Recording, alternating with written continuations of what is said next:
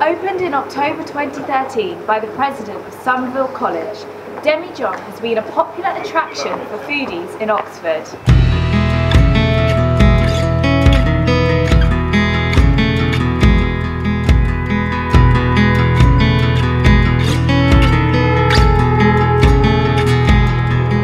The store bases itself on small, homegrown producers who make delicious and quite frankly remarkable liquid drinks, dressings and liqueurs.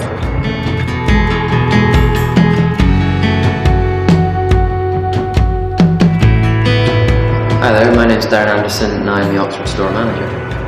I started 10 years ago in Edinburgh.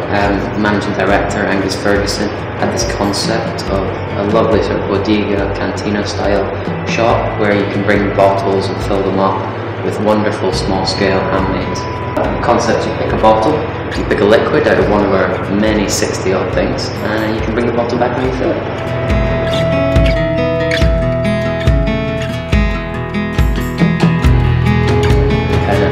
They're all very much making it for the love instead of for money purposes, so we give them that boost by helping them promote their wonderful products. So we're helping the small people and they're helping us, and you can just help. You taste a few and you realise that there's a lot more than just a factory made thing. Some of them come with the fruit content that goes into the vinegars per se are just, it's unbelievable. Liquid jams, they're nice.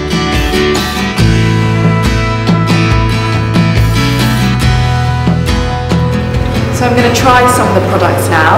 Darren, what's this? Alright, this is our Bramall Scotch Whisky Liqueur. So it's a 5-year-old Lola malt whisky mixed with brambles and heather honey.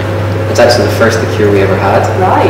The owner's friends were making it in their bathtub just for fun because they kept getting whiskey they weren't big a fan of, so they kept adding fresh brambles and honey and then passing it on as gifts.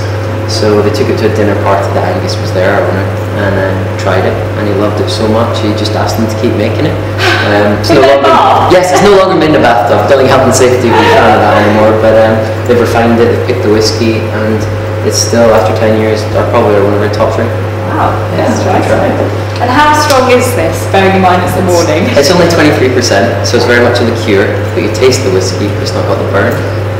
It's very similar to a sort of slow gin, very good in a hip flask, keeps you warm, really fruity.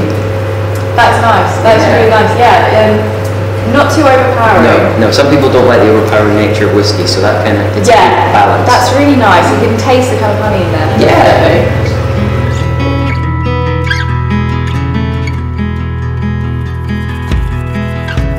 Thank you, Darren, that's absolutely remarkable. I'm so glad I've come and found out about this hidden gem in Oxford. It's not a problem. Oxford students, forget Tesco value. If you want the finest liqueur, you know where to go.